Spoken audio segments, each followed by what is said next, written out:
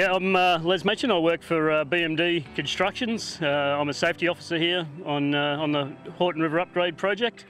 We're here about 50k south of Townsville, in a little place called Garoo, right at the bottom of Mount Surround. Yeah, the project is just shy of 15 kilometres of roadworks. It's a floodplain upgrade, so we're trying to minimise closure time during major flooding that we have here in North Queensland. The wet seasons are really quite severe, get a lot of rain in a very short amount of time. Now that has a huge effect on what it means for the people building the road.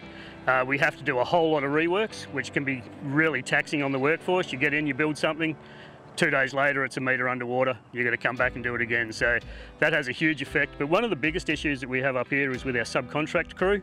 If you're not working, you're not getting paid. So we have a lot of very unexpected long breaks for our subcontractors, simply because it's too wet to get in and out, and that's without notice. One of the things that we find on a job of this size is we've topped out at about 270 people on site at any one time, so you have a massive cross section. So it's important that everyone is aware of their mates around them.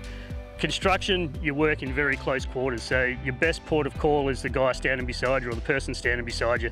You may not even know you've got an issue, but sometimes a bit of a conversation will pull it out of a person that, hang on mate, how about we just have a chat about this? It's easy to tell when someone's a little bit fried when you're standing beside them all day. You know, it's not just about suicide prevention, it's about an overall health of the worker, and the more we can encourage that, the better off everyone is. And especially with young men, chock full of testosterone. Don't think it's the right thing to do. We're changing those norms. The culture of she'll be right, man up, it really is starting to dissipate from the industry, and it's a good thing, and Mates in Construction's part of that process.